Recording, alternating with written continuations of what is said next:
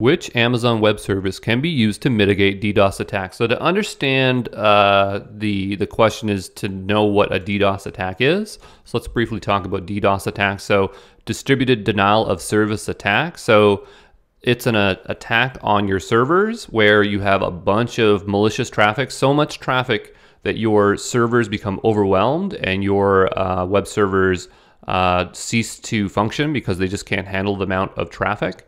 Hence, they're called floods, right? You're getting a flood of certain types of traffic, okay? So this could be UDP, SYN, or even TCP, okay? So now that we know what a DDoS attack is, what services are going to help us prevent it? So it's not going to be EC2 because EC2 is what we're trying to protect, right? So our servers can't handle the traffic, so more EC2s is not going to really solve that issue.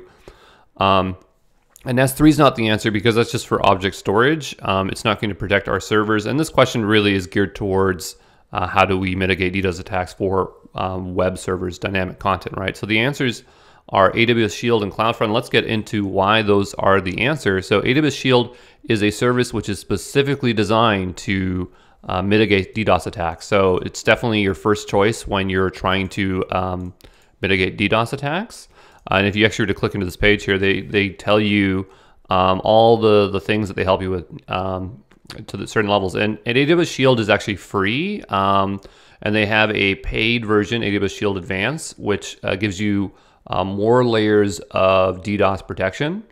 So yeah, AWS Shield is always what you're going to be thinking about for mitigating DDoS attacks. There's also CloudFront. So like here I have my own CloudFront distribution I'm running. So CloudFront is a service that makes copies of your static content, right? But you can also force all your traffic to go through CloudFront. And so CloudFront, what it can do is it can reject any request coming through it that's not a TCP request. So if you're being flooded with UDP or SYN, SYN floods, they will not work because CloudFront will just discard them. CloudFront also has other really cool features, like you could restrict certain geolocations. Now, when you're being DDoS, they can spoof where the traffic's coming from, but if they're not too clever and all the traffic, like let's say you operate in Canada and you don't need to worry about the rest of the world, you could block out the rest of the world. And so there's going to be less opportunity for people to attack from you. You can also set alerts in CloudFront, which is really cool. So you can set an alert. So let's say someone was trying to flood you with a lot of TCP requests, and you wanted to quickly detect that. You could set up that that alarm, and it would say, "Hey, you're getting an unusual amount of traffic here. Maybe you need to take some kind of action here."